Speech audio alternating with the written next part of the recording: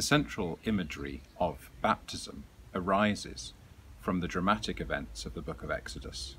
The service comes in three parts.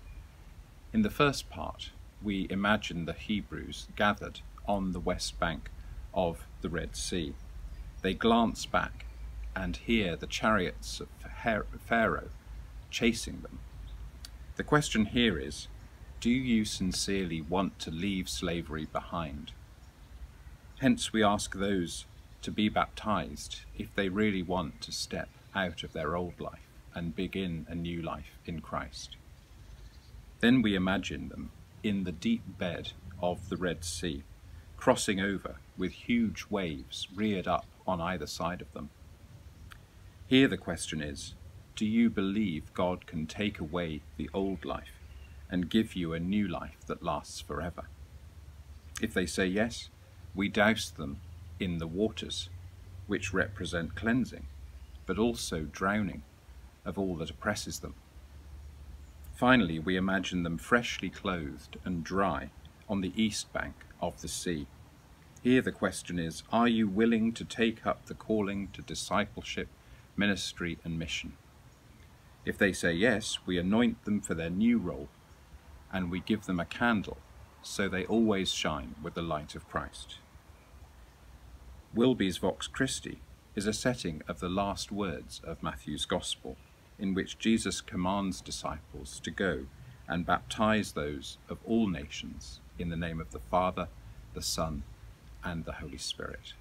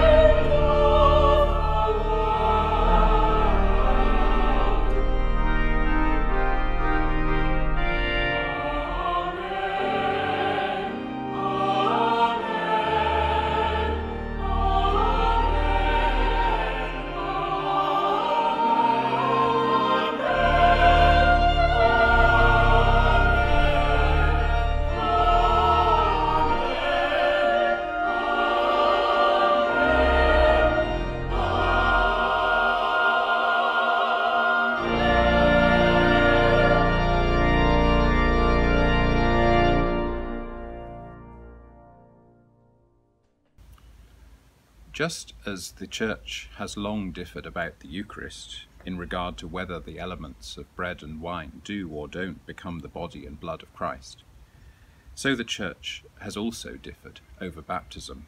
The early Church mostly baptized adults who made a decision to endanger their lives by following Christ. Adult baptism is all about choice and commitment. It wants children to grow up and find a faith of their own. But quite early, the Church also baptized infants. The truth is that this embodies the way God chooses us, rather than vice versa. It's not so much about us being the centre of things, but a story that's always about God. In God's eyes, we're always infant children.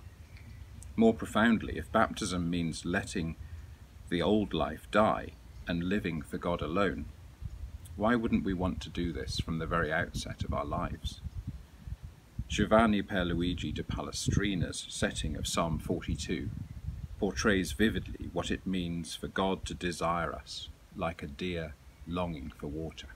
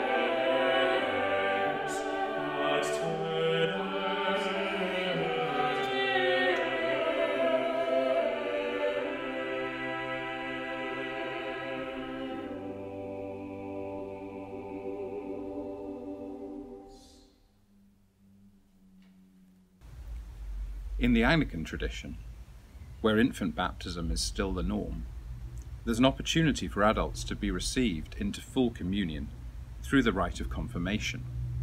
This isn't so much confirming our faith in God as God confirming the gifts endowed in baptism.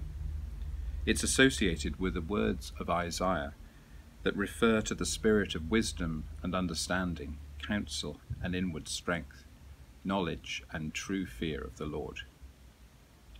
The emphasis on the Holy Spirit picks up on the third element of the baptism service, the clothing and equipping for ministry.